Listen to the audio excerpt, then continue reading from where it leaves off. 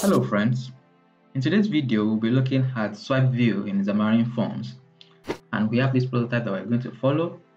As you can see, you can swipe to reveal the menu, and when you click on the menu item, swipe back to close the SwipeView. You can reveal the menu, click and close again. And looking at our final result here, also you can click and you have a menu, and you click, you have the menu closed. Alright, if this is your first time here on this channel, we are committed to show you how to design good looking mobile applications, and we also discuss strategies to becoming a better mobile app developer. So if that interests you, I want you to click on that subscribe button now and click on the notification icon so that when I upload new content like this, you'll be the first to be notified. So guys, I just launched a Xamarin.Forms coaching masterclass. This masterclass is going to help you to take your Xamarin.Forms development to the next level. We only have 25 slots available, and it's going to be on a first come first serve basis. So if you are interested, use the link in the description below to register now, and make sure that your registration is complete. This is going to be very interactive. It's not just another course out there. If you are interested, register now. So I have Visual Studio 2019 here, and what I have done is to create a new project called Swipe Menu, and also I've updated Xamarin.Forms to the latest version 4.6, and also I've installed a plugin called 𝐭𝐴𝐚𝐧𝐭, as we'll be needing that. And lastly, I've decided to import the assets that we're going to be using in this project. Alright, so let's get started. Well, before we continue, I wanted to let you know that SwipeView is currently still in experimental, so that we will not forget. I want us to set the experimental flag. So there are several ways to do that. You can go to your different projects, like the main activity, app delegate, to set it, or you can set it once in your app.xamarin.cs right here. So just right before here, you can set device.setFlag and pass in an array of all the experimental controls that you want to use. So like here we have the SwipeView experimental. So if you are using say expander 2, you can just put a comma and add the expander_experimental right here. So with this method, you can just set it once, and in case you forget to set it in different projects. Alright, so now that we have this, let's start to design our page. So we have the main page here, and I'm going to remove this as I'm going to be using a grid. I'm going to put grid here, and in this grid, the first thing we want to do is we want to add an image. We want the image to serve as our background. So we have image, we set the aspect fill, the aspect to aspect fill, and we set the source to BG. Alright, so what we want to do, let me set some other properties of this grid to fill and expand. Though I think by default it should fill and expand, but let's just have it here. Alright, so what the next thing I need, let me save this and I'll let me launch this so that we can follow along. Okay, so like we see now, we have our image. This image I want to use as a background, and what I want to do next is I want to add a box view to serve as an overlay so that it can give us something like a transparent effect. So I have this box view. I set this color to this color Xcode, and the opacity to 90%. So I'm going to save this. Let's see. Alright, so we have this faded background. That is how we want our background to be anytime we swipe. This is what we want it to reveal. Alright, so the next thing is right still inside the grid. I now want to add the SwipeView. SwipeView. Now I have this SwipeView, and I have this SwipeView, and I'm going to give it a name, and I want to be sure that the background color is also transparent, because I don't want it to have any color. All right. If you look at our prototype, you see that we have this view, and if you look at this view, we can divide it into 1, 2, 3, 4 into 4 different rows, and each row, the first row will contain this menu icon and the profile picture. The second row will contain these 2 labels stacked together. The third row will contain these 2 pancake view stacked together, and the last row will contain this task area. All right, so what I need to do is to looking at this, you see that by the time we have this swiped, you see that we have this rounded corner. So of course, I'm going to start with a grid. Inside that grid, I'm now going to have a pancake view. So let's see. So right inside here, inside this view, I'm going to have a grid. Give it a name, and right inside this grid, I'm going to have a pancake view, so that I'll be able to make use of the rounded corner property of this pancake view. I'm going to resolve this namespace. All right. So right inside this pancake view now, we can now have our grid that I want to divide into 4 rows. So we have a grid with 4 row definitions. So in the first row, we want our menu and we want the profile picture. So yeah, I'm going to make use of a grid for that also, and I'm not going to divide the grid. I'm going to have this image to be on the left side, so that's why it's setting it to start, and this image, profile image, is going to be at the end. So it's going to be on a single line, but they'll both be on 2 different ends of the grid. So this will be at the left side, this will be on the right side. All right, so and we are setting the tap gesture of this image because this is our menu image, and anytime we tap on it, we want to open the swipe. So let's just create this so I will not forget. All right, so that is for our first row. Now the second row, don't mind this lines because I'm using auth reload, that's why this is working like this. So but saving this, you can see that we already have the menu and we have the profile picture. All right, so the next row is the greeting and the question asking what do you want to do today.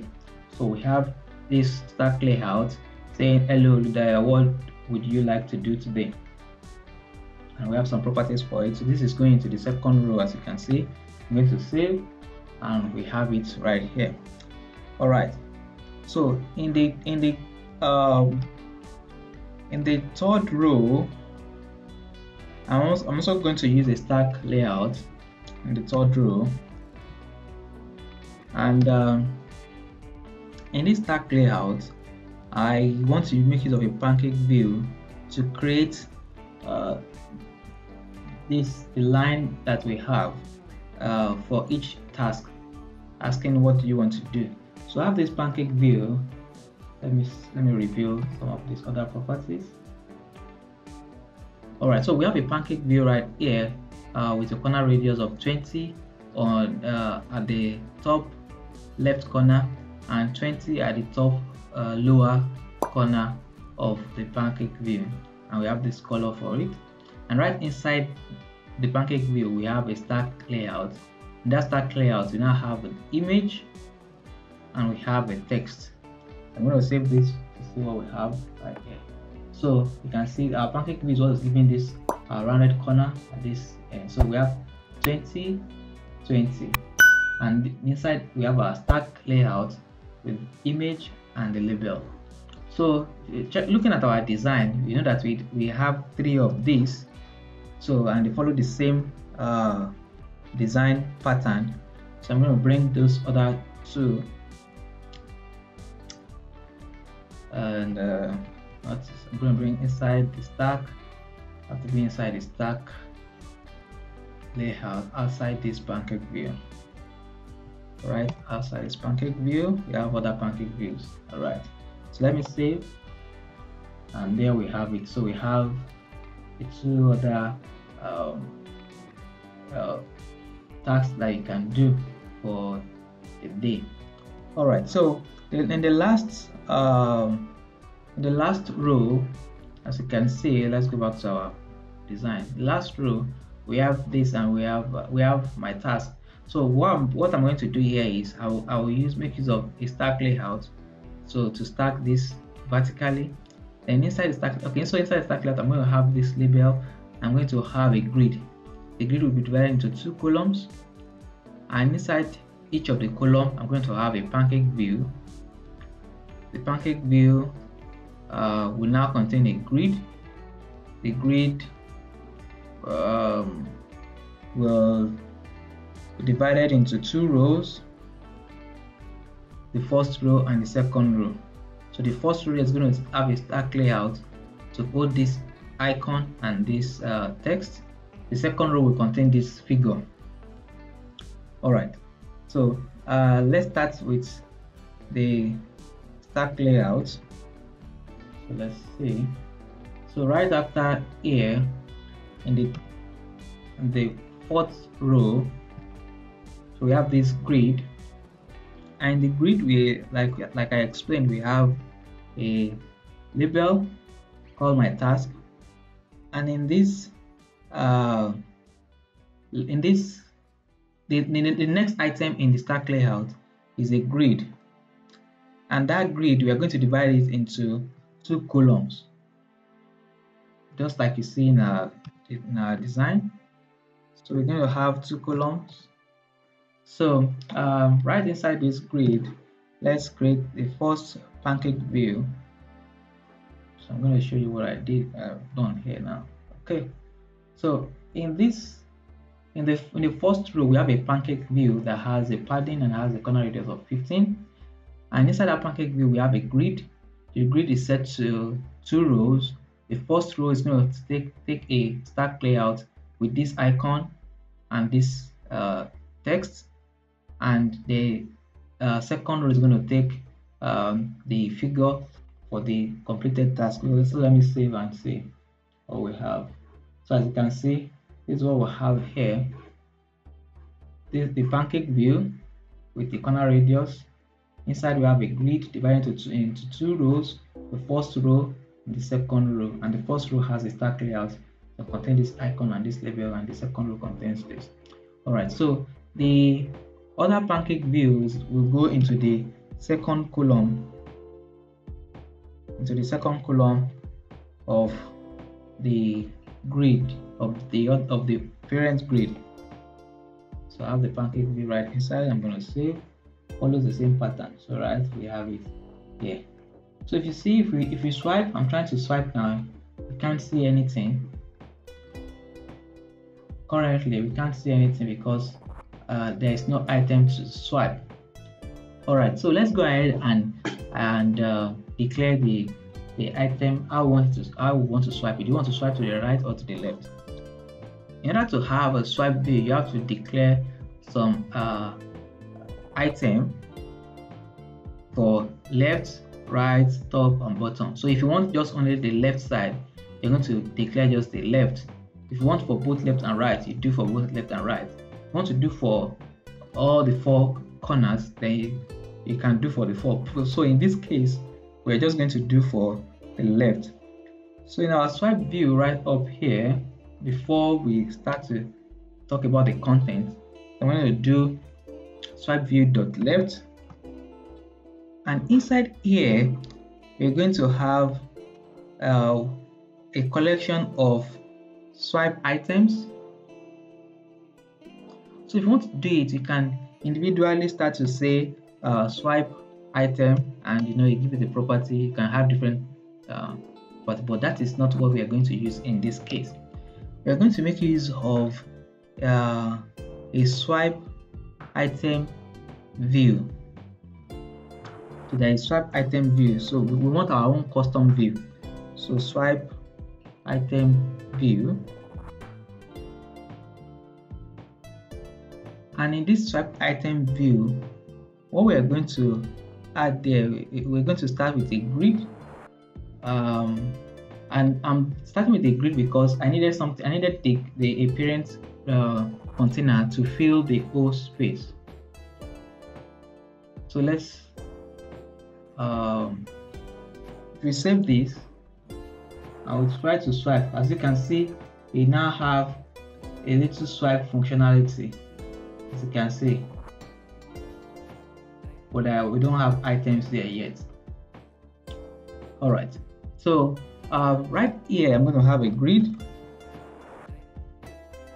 So the grid is going to fill the whole space, and inside this grid I'm going to make use of a stack layout.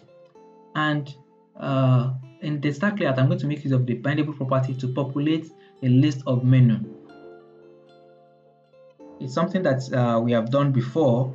If you have checked some of my tutorial videos, you will have seen how I've made use of a stack layout. So let me just explain. Let me bring it out here. So we have, trying to bring all these properties out.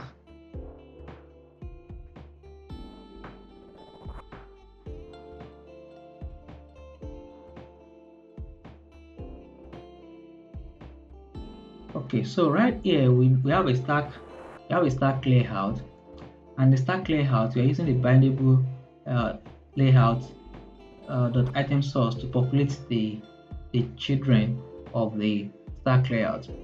And here we are making use of the bindable layout .items template to create the kind of template that you want in the layout. So let me show you in our design. So right here, this is what we're trying to do.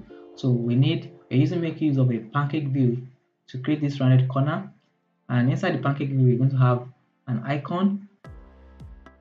So we are going to have a stack layout. If on the first side we have a pancake view with an icon inside it, and stacked to it horizontally we have this label. Okay, so we have this is the stack layout, but the children now contains the item source. So we have this stack layout, but the children now contains a pancake view on the left, and stacked to it, still horizontal, as you can see, is a label that will take the name. So we have a collection of icon and name that we're going to bind to this, and this will be coming from this my menu. This will also be coming from code.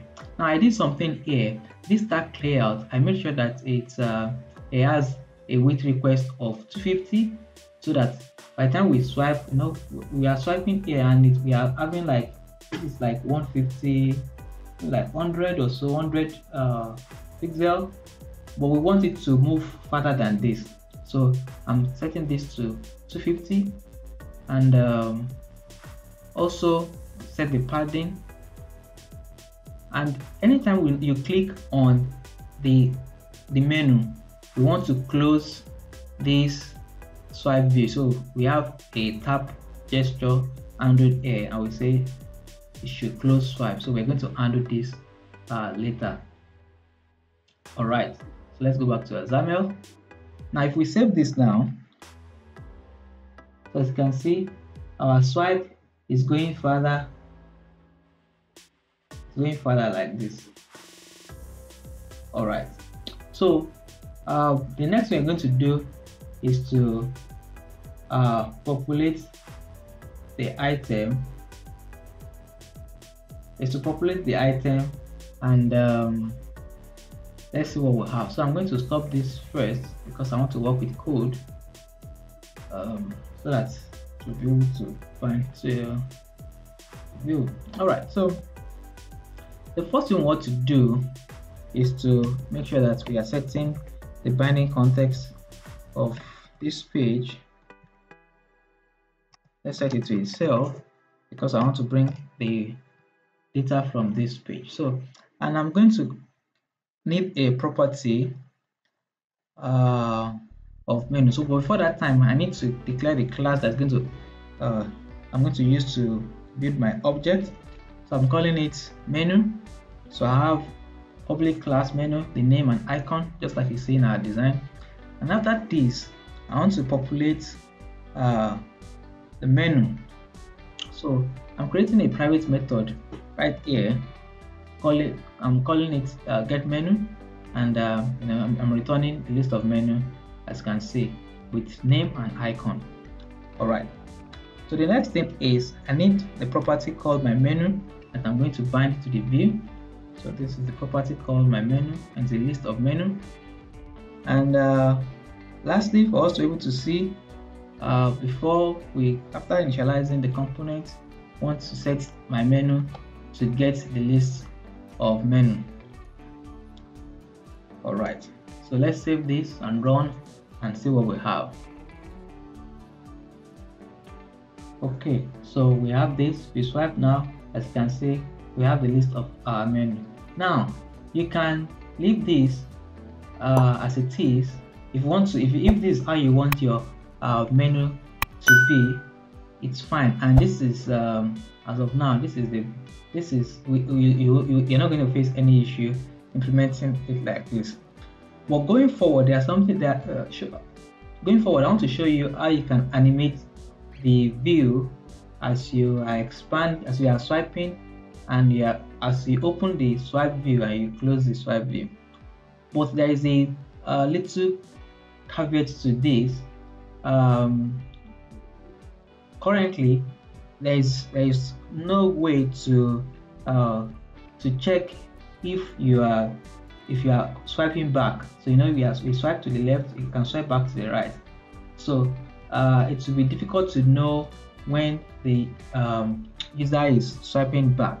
So I've reached out to the folks at Microsoft, and I had a discussion, and I already got a promise that this will be looked into. So it may not be a problem at the end of the day, and I'm very sure by the time he sees this, he will understand what I was trying to achieve. So if this is how you want it to be, you are good to go. But if you want to go ahead and animate your view, just like we have in our design here, if you want to make it look exactly like this, then follow along.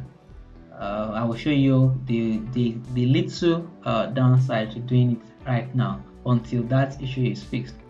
All right, so let's close this because we are working with code. So what we want to do in order to animate is I want to create two methods. The first one is to open animation, and I will show you what I am doing now. To open the animation, I'm calling this swipe content, and I'm scaling it to 0.9. So this is our content. Let me show you. This is our swipe content. That is the main grid. I'm scaling it to 0.9 at 300 milliseconds. And after that, I'm taking the pancake view itself. Let me show you. This is the parent pancake view inside it. I'm setting the corner radius to 20. Then I'll take the swipe view again and rotate it to -15. So that is what the open swipe animation. Then we need another one, which is the close animation. Let me bring it right here. This is the close animation. So it's just the reverse of what we did here. So starting from rotation again, so I'm rotating it back to 0, and taking the pancake view and putting it back to 0, the corner radius back to 0, and the scale taking it back to 1. All right. So now we have this menu icon. So when we tap, it should open the swipe view. So this is what we're going to do. So anytime we want to open a swipe view, what we're just going to do is to call the swipe view itself. So let me show you. So I gave the swipe view a name. It's called main swipe view. So the first thing we're going to do is to call the main swipe view and take the open method. In the open method, you can indicate the item that you want to open. Is it the left item or the right item, the bottom item or the top item? Then after we have opened this, we now want to call this animation. Want this animation to happen. And the same way, when you close the swipe, what we want to do is to call the close method. Call the close method and also call the close animation. So let's save this and then see what we have. Okay, so when we tap on this, we can see we have our animation. When we click on any of these items, it still black. When we tap and when we click, but now there's another thing to it. You know, when we cannot just only tap and click. Sometimes the user will actually swipe. But swiping now, you can see the swiping is not, the animation is not happening when we are swiping. It's just still the default. All right, so we want to use a different events to handle that. So for the swipe view, we are going to be making use of, we're going to be handling some of the events for the swipe view. And the events that we're going to be handling, we have 3 events that we're going to handle. We have the swipe started, we have swipe ended, and close requested. So for this swipe view, so we have swipe started, swipe ended, and close requested. So let me see if we have any other events. Okay, so we also have swipe changing. For this swipe changing, we can make use of it. This will have been the best way to handle swiping left and right. All right, so for each of these events, let's handle each of these events. I'm not sure if I need all these 3, but let me see. I think I need the 3. All right, so yes, I'll be needing the 3. So let's go to definition for each of these events.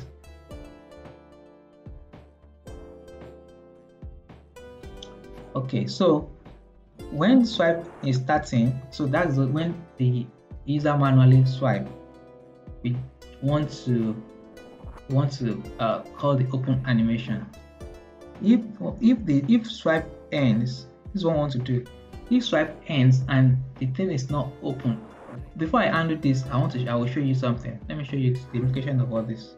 So when close is requested, we want this to close.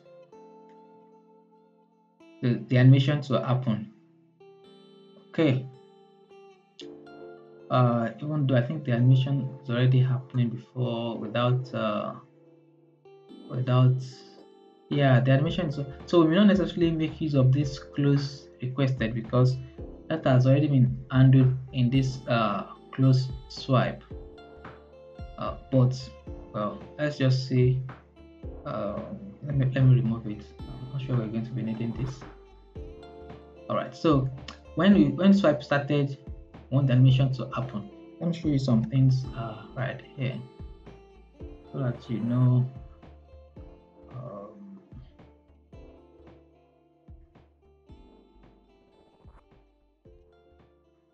Swipe. Okay, close requested. So I have to remove the close requested from here. Okay. Let's see. So as you can see, as I'm swiping, see that the animation is now working. If I click, this goes back. So we don't actually need the close requested in this case. So, but this is what we're trying to achieve. That when the user manually swipe, the animation should also work. All right, but look at something. We need to handle something. If you try to swipe and you refuse to swipe to the end, then you see that you have this issue. So we want to handle it this way. That's why we need the swipe ended. We want to check when the swipe ends. We want to check if the swipe view is open. So it's open is coming from the event args. So we are checking if it's open.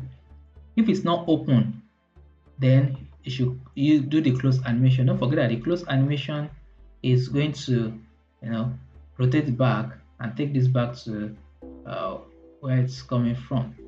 All right, so let's see now. So if I try to swipe and I'm not going, you see that it goes back. I try to swipe and I'm not going further, it goes back.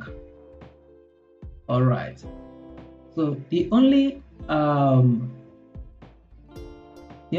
caveat to this is the only thing that's just remaining now is by the time you swipe and you decide to swipe back, this view is not going to go back to normal. And this is because for now we can't undo the swiping back. There's nothing giving us there's no event raising when this is swiping back. So with this we can't undo the animation. So this is the only drawback for this currently. And like I said, I've already discussed with folks in Microsoft, and I'm hoping that this will be looked into if an event can be exposed, or if you can still use any of this event just like the swipe starting, so that we'll know if the user is swiping back, is closing this back, then we can also now do this animation to rotate it back to how it's supposed to be. This is the only drawback for this design. So if you cannot do this, of course you can still make use of the normal swipe without the animation, the one that will just swipe from left to right without the animation that rotates the view. Alright, before you go, in my last video on Friday, I made an announcement that I'm starting an online Xamarin coaching masterclass. And in this masterclass, what we're going to be doing is to have a one-on-one interaction, a one-on-one coaching session for you to take your Xamarin.Forms development to the next level. And this coaching session is going to take just only 25 people. There's only a slot for just 25 people. And if you're interested in this coaching session, you can use the link in the description below to register. This is not just like other Xamarin course out there. Of course, we'll be making use of videos also, but we'll be having conversations, one-on-one conversations to take your design and your Xamarin development to the next level.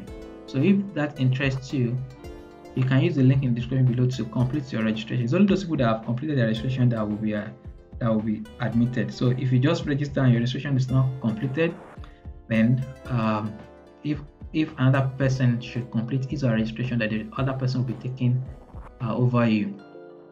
So do that. And registration is also closing very soon. So even if it's not up to 25, in a week time, registration will close.